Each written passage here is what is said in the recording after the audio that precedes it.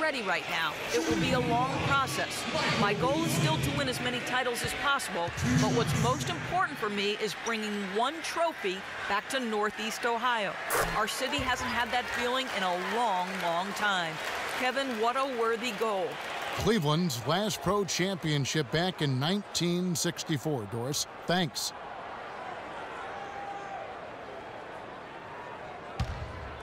As are the expectations. And one more note about Cleveland. Everyone will now assume that they will make the playoffs this year, but the ultimate goal is a title, something that hasn't happened in the city of Cleveland for any major sport in a long time. Probably 64, I think, may be the last title. Again, you're right on it. And that one just 5 on the clock. Lets it go from 11. And the officials whistle a foul on the shot. The bucket's good. He'll go to the line.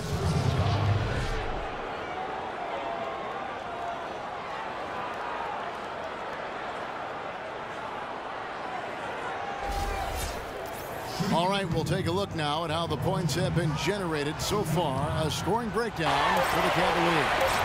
And a wide open look for Lee. Oh, and the buzzer beater's good. Kevin, that's a timely three-pointer. Got to keep it within reach going into the fourth. They can still come back.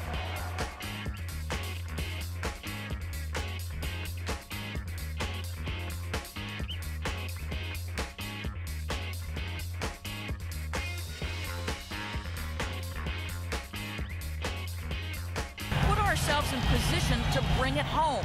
Guys, we'll see if they've got what it takes to get it done. Heard the whistle and still kept his focus, able to knock that down. And that is not easy, Steve. I mean, to take the bump, to maintain control of your body and put it in the hole, tremendous play.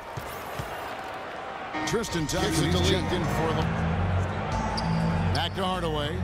Fires the three. That is good. Hardaway's got it back down to within single digits for New York. But even with the double team, he had the vision to find the open man. To the middle. Here's James. And down it goes, jamming that one home. He's really carried this team offensively here today.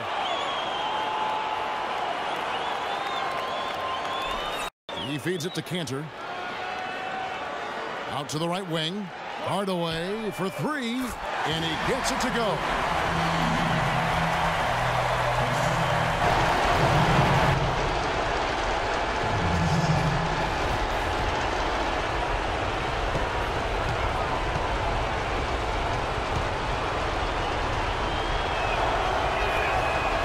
The first one, and that gives them a 4-point cushion.